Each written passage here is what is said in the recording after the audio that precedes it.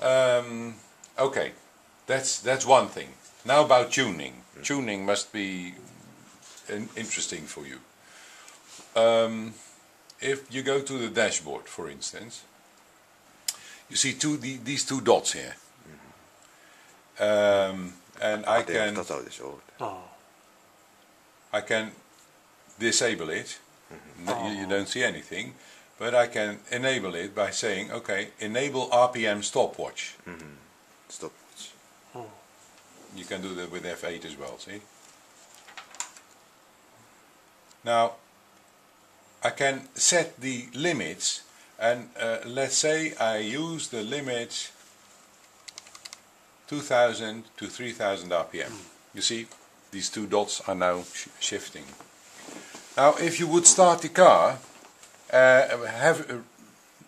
drive it until it's warm, you can test how long it takes on a flat piece of road, in third gear, for instance, how long it takes to get from 2000 to 3000 RPM.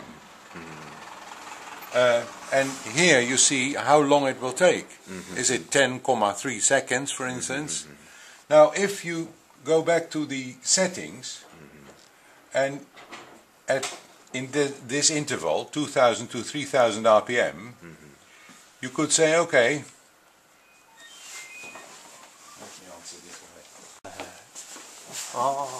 so in this area, 2000 to 3000 RPM, you could say, okay, I start playing around with this area, and I make a little bit more advanced, for instance.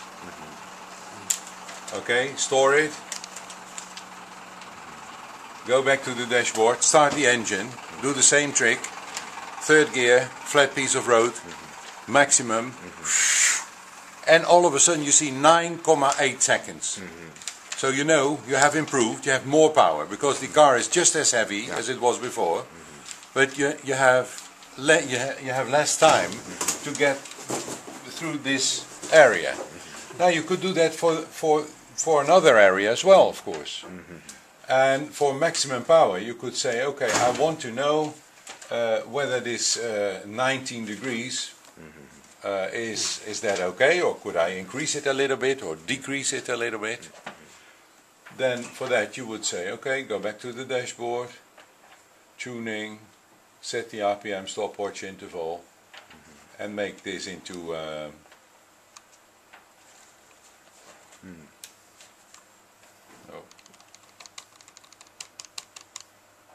say 5,000 to 6,000.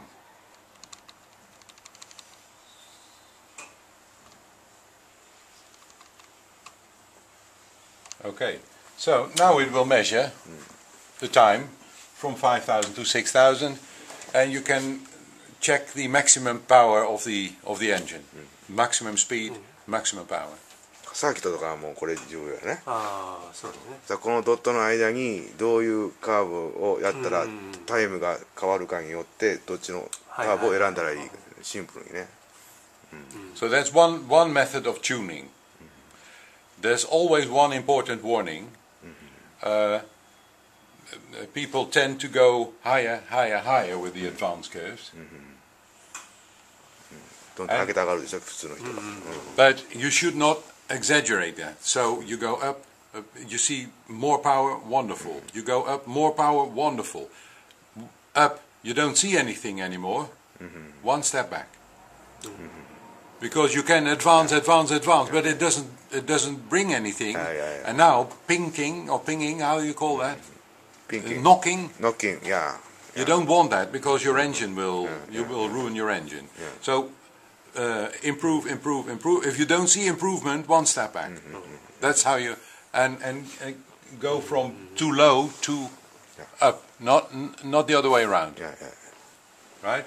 Another way of tuning, that's in, you see that here, is when the engine is running, if you press a T, then you can use the A and the R keys, A and R, advance, and R is retard, in real time.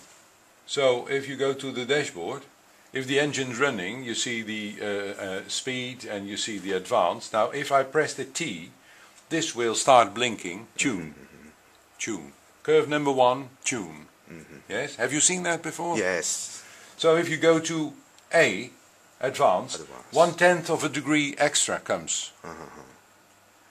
A を押したら1度上がる。Advanced. So you can hear, for instance, hey, it's running with less sound, with less noise. Sometimes an engine is producing a dark hum, it's a sort of protest. Now, by doing this, you can find out, hey, it's much nicer now. Advance or retard. It's a maximum of plus 5 degrees or minus 5 degrees. So if it's, for instance, this, for instance, would have, say, 20 degrees at 5,000 RPM. At 5,000 RPM, it would show 20 degrees. But with advance at retard, I could go to 25 or 15. So this is a nice approach if you have the engine on a test bench, on a large machine where you can measure the power, then you can immediately see I need 3.6 degrees extra for optimum power.